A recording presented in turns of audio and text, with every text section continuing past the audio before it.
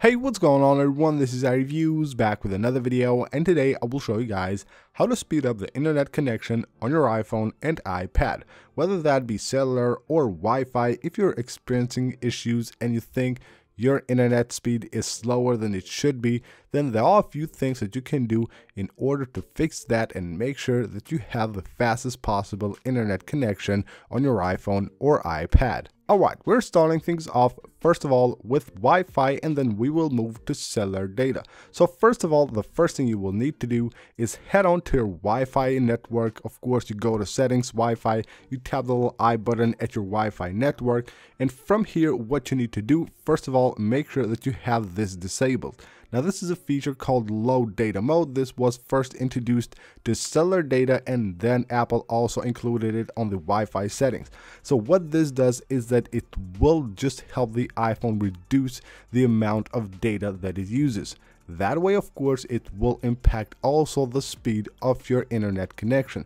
So make sure you have this turned off. The second thing you can do is try to reconnect to the Wi-Fi network, especially if this is happening on a network that you connect usually maybe every day, maybe at your home or at your work or anywhere. Make sure that you do that, and the best way to do it is by simply forgetting that network and reconnecting to that network from the beginning. So you tap right here on forget this network, and then you will have to reconnect to the network. Just make sure that you know the password of that network, because if you don't, then you won't be able to actually connect, because it will ask you, of course, for your passcode. But again, you can simply tap right there and authenticate, and you can view the password of your network, then forget it, and of course reconnect to that network. The next thing you can do is change the DNS servers. Now this is maybe a more advanced step. If you don't want to do it, it's fine, but if you think that might be the problem, you can actually change the DNS servers on your iPhone. Now usually by default on iPhones that would be configured automatically, so you go down here and you will have configured DNS. When you go here, it will be on automatic. That's what every iPhone will have, but you can actually add your own DNS servers. Not your own, but you can actually add them manually. And you can add DNS servers from Google, which are public, and of course you can even add ones from Cloudflare or OpenDNS. And you can do that and try them out and see if it will have an impact on your iPhone's Wi-Fi performance. Now to add these, all you have to do is tap on manual, tap the plus button right here to add a server, and just add the IP address. Now for Google, Google actually has two. It will be 8.8.8.8, so 4 8s, and it has another one that's 8844. For Cloudflare, you can have all 4 ones, so it will be 1.1.1.1. Those are the DNS servers that you can add manually, and change, of course, the DNS server of your iPhone. That way it might have an impact on the speed of your Wi-Fi. Check that out, and of course try to test maybe with speedtest.net and see in which DNS configuration your iPhone will perform the best. But that will be with the manual one by the new servers from Google or Cloudflare, or just choosing automatic and see if that's the problem. Now another thing that will actually have a huge impact on the network's performance is using VPNs. If you're using a VPN, just know that your Wi-Fi and your cellular connection will be slower. The internet on your device, whether that be Wi-Fi or whether that be cellular, will always be slower when you're connected to a VPN service. Of course, all of them will say that it has great speed. Some do, but not as great as without a VPN. So you can actually go to settings, general, and go to VPN device management, and if it says connected here, or you see it at the top of your settings page, then go ahead and disconnect. That way you will have a much faster internet connection on your device. Now another thing you can do is, of course, an obvious one. Try to reboot your iPhone and see if that will fix the problem. You can reboot simply by going to settings, general, and then tap on shutdown right here and reboot your device, or you can just ask Siri to reboot your iPhone and you're good to go. Now if nothing works and you think there's a bigger problem with the network on your device, you can actually reset all of the settings of your networks to their default.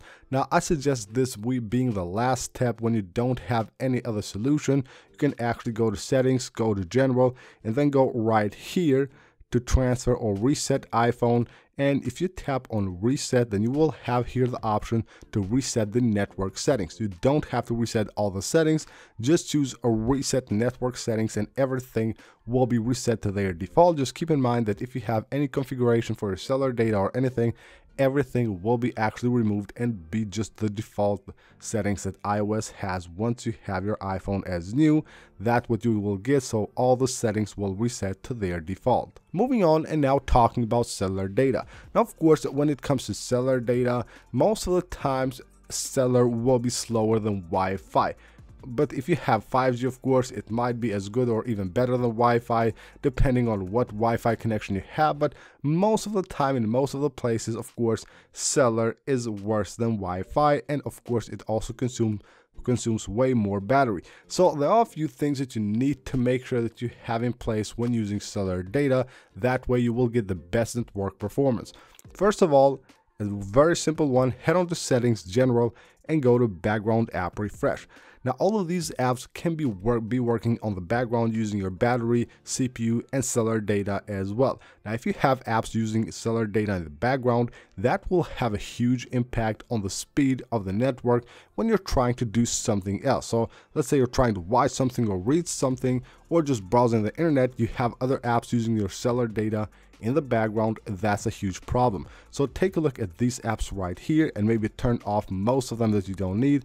Or if you go here, you can choose off or Wi-Fi, which means that when you're on Wi-Fi, it will turn on background app refresh, but when you're on cellular data, it will actually just turn off background app refresh for all of your apps. Now with cellular data, you will also have an awesome option here to turn off cellular data for certain apps, so you don't have to worry about getting notifications or those apps using your internet connection in the background. So you head on to your settings, you go to cellular, and right here you will have all the apps that can use your cellular data. Now all you have to do here is take a look at these apps, see which apps you don't want to actually allow to use your cellular data, and of course go ahead and turn them off from here. And once you have done that, you now have made sure that these apps won't actually use any kilobytes of your cellular data. When it comes to cellular, we also have the same option right here as the Wi-Fi networks, low data mode. So you can find that by going to cellular at the top of your settings app, then go to cellular data options. You will have here low data mode, which again will reduce the amount of data that your iPhone uses. Of course, that will save you data, but will load everything slower. So make sure you have this turned off, especially if you have an unlimited plan of data. Make sure you have this always turned off. That way you will actually get the best data performance on your iPhone. Another thing I would suggest you do is that you turn off automatic downloads and updates, especially for apps. Head on to the App Store settings and make sure that you have turned off automatic downloads. So we'll have app downloads and also app updates, in-app content. All of these will automatically be downloaded to your device. What you can do here is leave these on if you just want to have that option while connected to the Wi-Fi network, but you will also have here a section for your cellular data. So you turn that off, which means that those downloads will be stopped on cellular data. But of course, once you're connected to your Wi-Fi, you can get all of your apps and updates installed on your iPhone. And last but not least, the last two things you can do is turn on and off the airplane mode on your device. That way your device will completely disconnect from its cellular and then reconnect again. That might have an impact on the performance of the cellular data. And of course, always make sure that you have your device updated. General software update, make sure that you always have your device updated to the latest version, because a lot of times when Apple actually releases new updates, there will be also updates for the carrier. So once you have updated your device, you just head on to settings, go to the about section, and if you have a carrier update, you will get that there, and that might also have maybe fixes or an impact on the cellular data performance of your iPhone and iPad. So that is it for this video, guys. I hope you guys enjoyed the video. Go ahead, leave a like if you did. Of course, don't forget to subscribe for more videos like this, and I'll see you on the next one.